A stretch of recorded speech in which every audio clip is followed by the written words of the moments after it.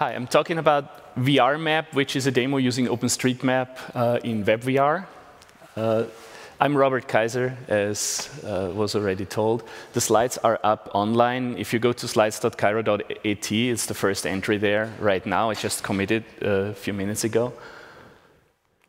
First, to myself, my nickname is Cairo, which is just a conglomerate of my names, actually. I'm a Mozilla tech speaker. I've been in the Mozilla community for about 20 years now, or almost 20 years. I'm volunteer there. I'm not working for Mozilla. I'm a freelancer. I'm based in Vienna. And I'm not on most social networks, so don't search for me on Facebook or Twitter. I'm on some smaller, and I'm on LinkedIn and GitHub, which are the largest ones I'm on. If you look at the slides, there are links there, but you will find me. So what is this talk about? Most important things to take with you from the talk is the cross-device nature of WebVR or WebXR, the ease of use of the A-frame library, and the ability to use OpenStreetMap data for this and other things you can use. First of all, what is WebXR or WebVR? WebVR is virtual reality powered by web technologies. So the VR content is actually running in the browser, but it can be viewed as actual virtual reality.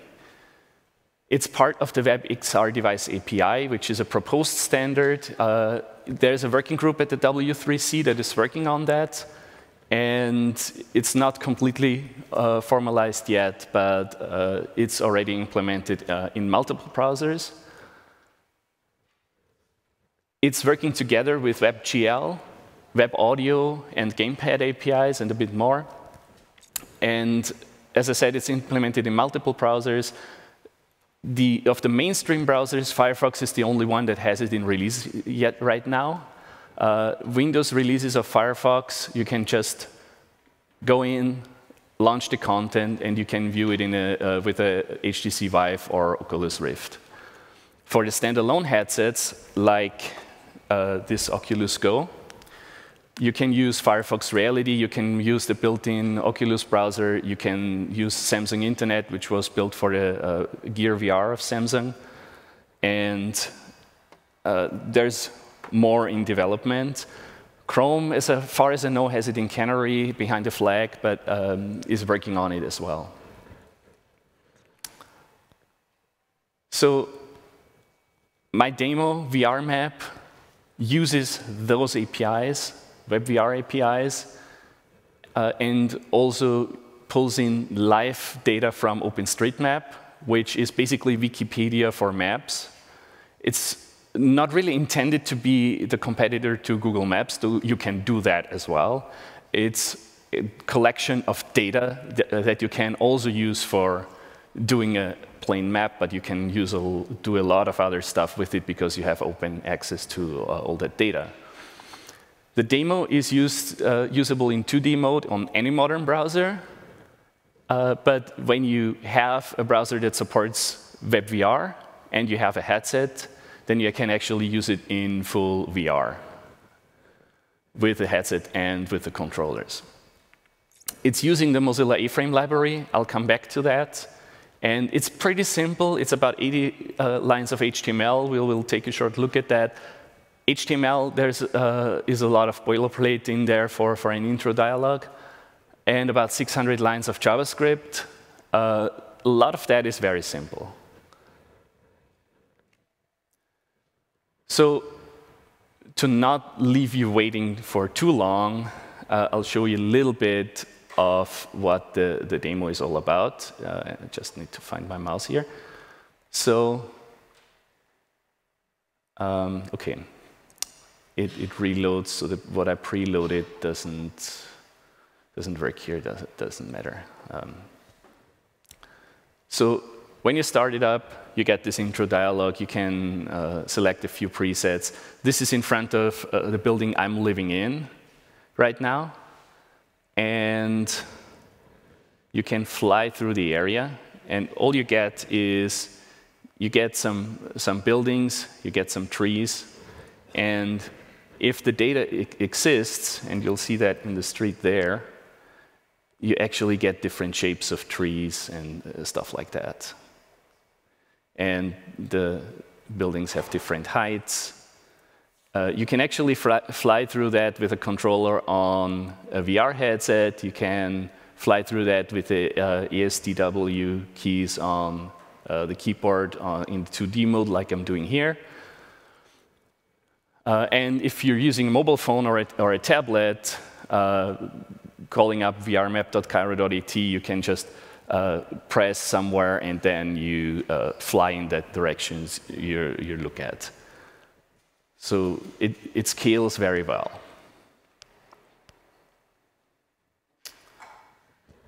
So that's basically what the demo is about.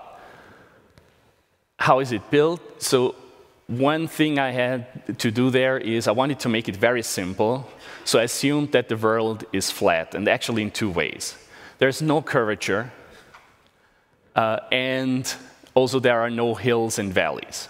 But before the flat Earth enthusiasts retrace too much, I actually need to respect the curvature of Earth, because the ground tiles I'm using on the ground have different sizes depending on the latitude. So the Mercator projection that OpenStreetMap uses and that Google Maps used in 2D mode some time ago actually has different sizes of tiles depending on the latitude. So that I respect, because the coordinate system in virtual reality is actually in meters. So I need to calculate that. And it takes the standard rendering of an OpenStreetMap, which is called Mapnik, via my own servers to not put strain on the OpenStreetMap servers. And as you saw in the demo, I'm rendering trees and I'm rendering buildings.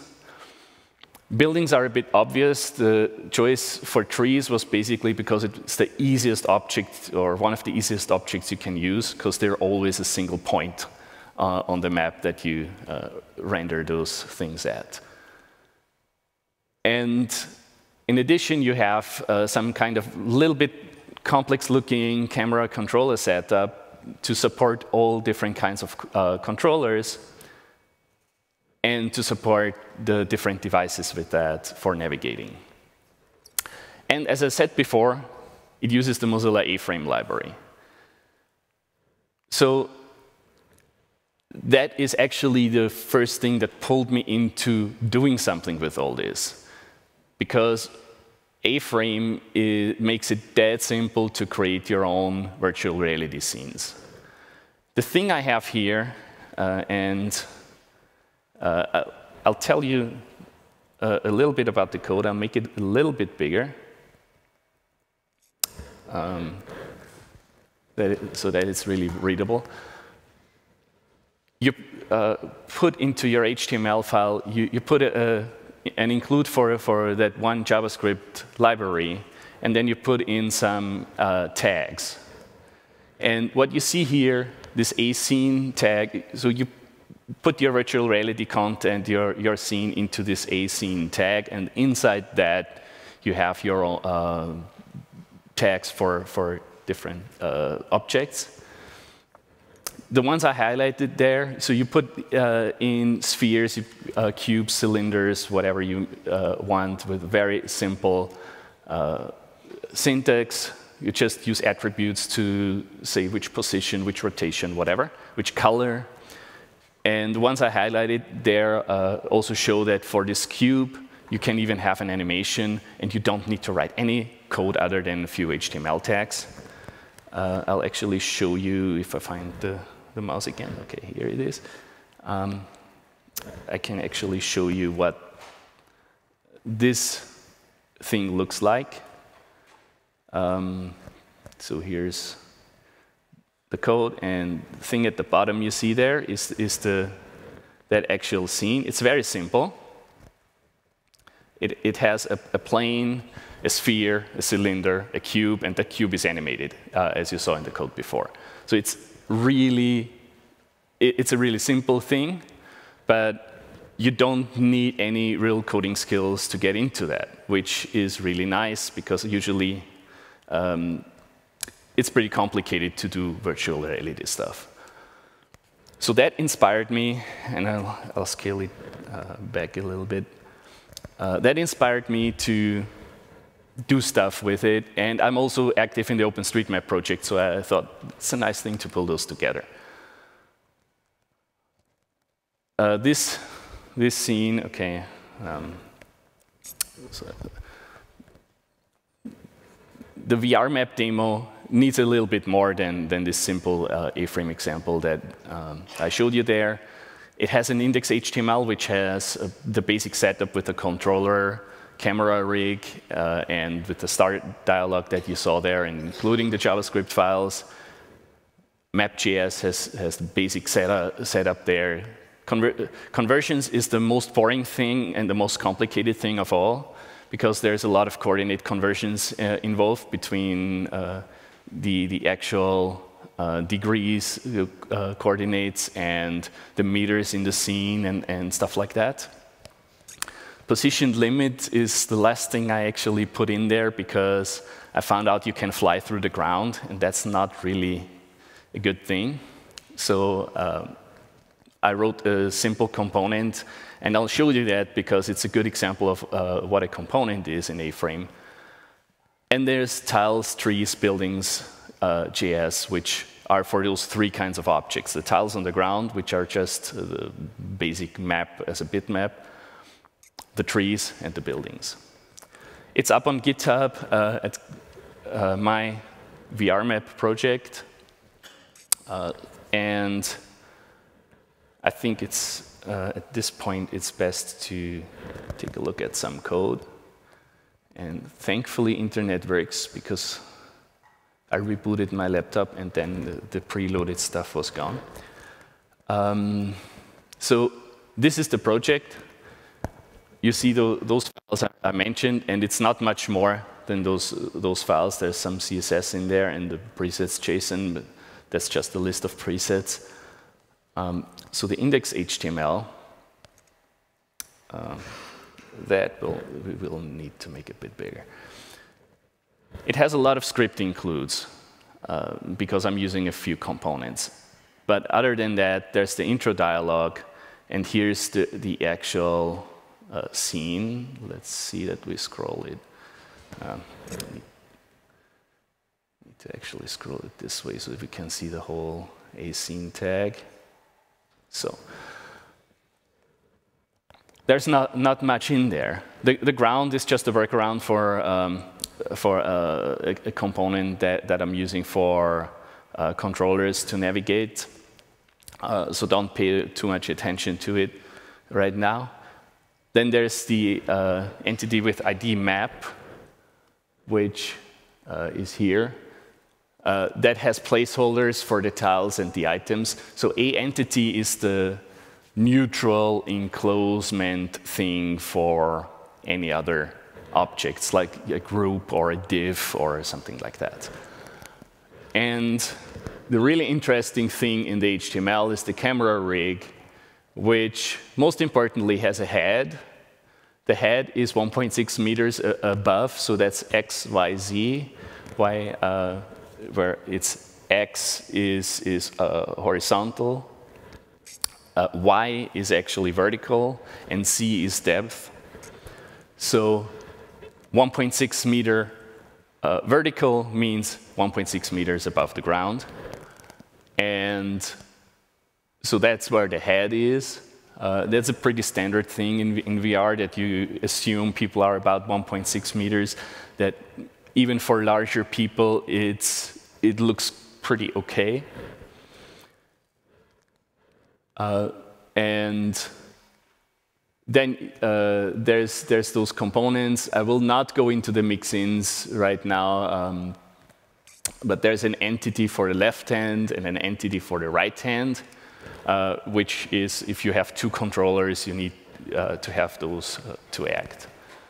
So it's pretty simple. And one thing you see there is for the camera rig itself, which is positioned at 0, 0, 0 when you start off. You have this position limit that says y-min, so minimum on the y-axis is 0. I put a max with 100 meters in there just for fun. There's no too good reason to restrict how high you can go, but it's good for demo purposes. And with that, I will show you how a simple A-frame component looks like. And it's really simple. You just say register component with the position limit, which is the attribute you saw before. And then you have a schema with which parameters does it take. It's just minimums, maximums for x, y, z. And then there's a tick function. And tick is being called every time the picture is updated. So it's the most simple thing you can do. Every time the picture is updated, we just check, are we below the ground or above the, or outside of the limits that we set, and then we reset to the limit. And that's all this does. It does the same thing for every component. If x-min is, if the position is smaller than x-min, then let's set the position to x-min. There's a bit of magic, if you will, there to access the object behind the element. That's mostly for speeding up. There's a 3JS object behind every element because A-frame builds on 3JS as a library underneath. And it's faster to access things there than to go through attributes all the time. But otherwise, this is all this component does. So it's very simple, but it also makes it easy to understand how you do A-frame components. And I'll just, there's one more file we should take a look at, and that's the trees.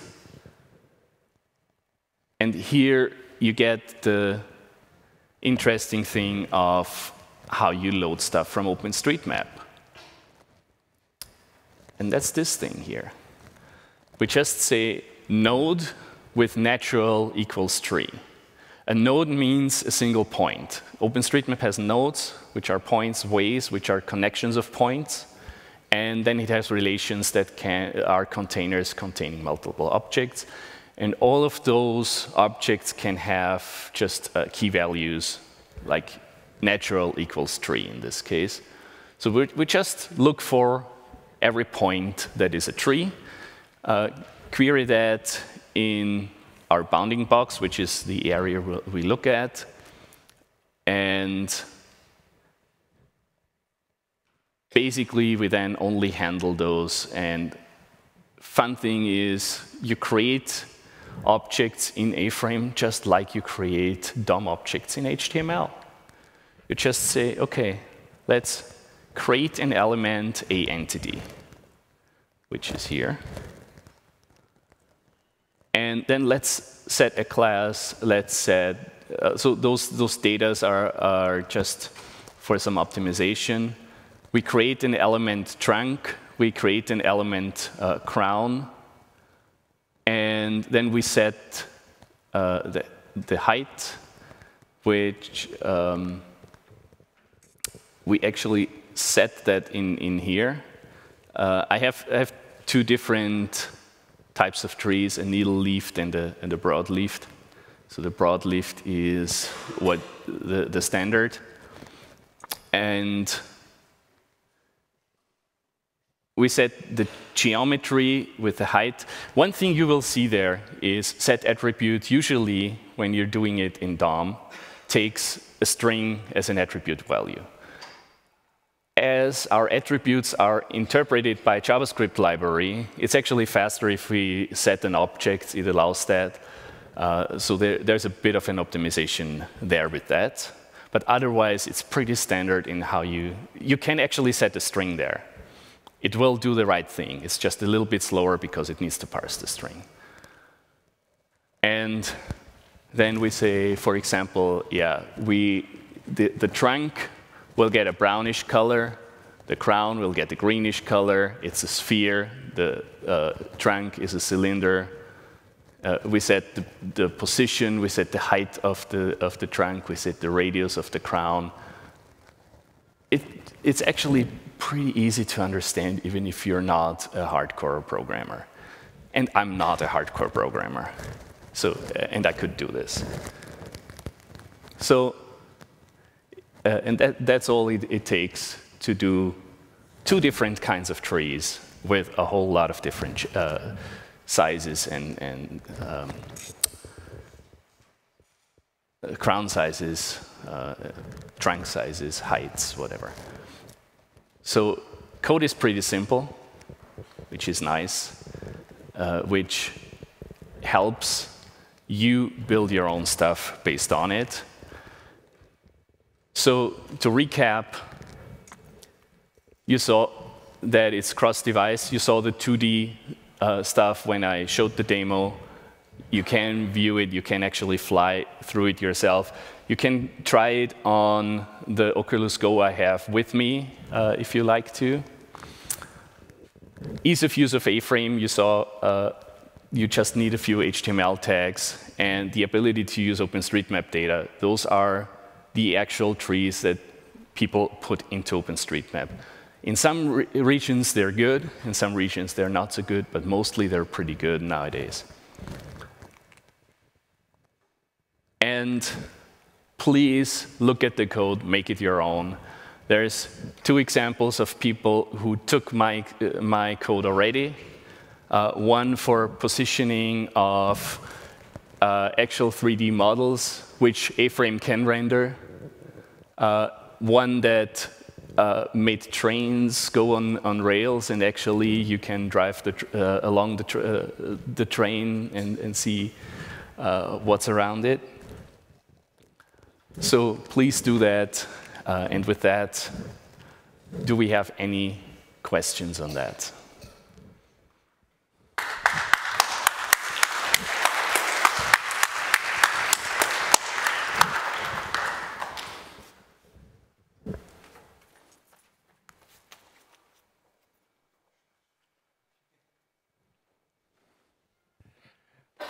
Thanks a lot. That was really interesting. So the data doesn't have to necessarily come from OpenStreetMap. You can have any open data source, like, I don't know, a file with bicycle pump stations that you can then... Sure. Oh, OK. So my example uses OpenStreetMap data, but you can use whatever you like. Of course, you need to care to convert it in some format that you can easily use from JavaScript. But otherwise, you can use whatever you want. You can also mix data sources, of course, if the licenses allow that. But for private, you can do that for sure.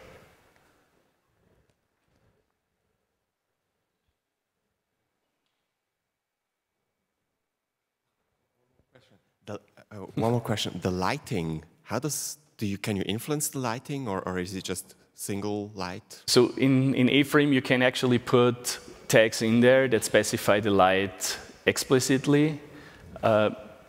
Actually, if you look into there's an inspector for A-frame, it will show you the standard light that is put on it. Because if you don't specify light, there's some standard in there. A-frame makes it very easy because it just puts default in for things that you don't specify, but you can explicitly specify things like lights. You also can not specify a camera position, then it just assumes one by default, which is 0, 0, 0, and with actually a height of 1.6 meters as well. So you don't need to do things explicitly, but you can explicitly put lights in there, even multiple lights and different light colors and whatever.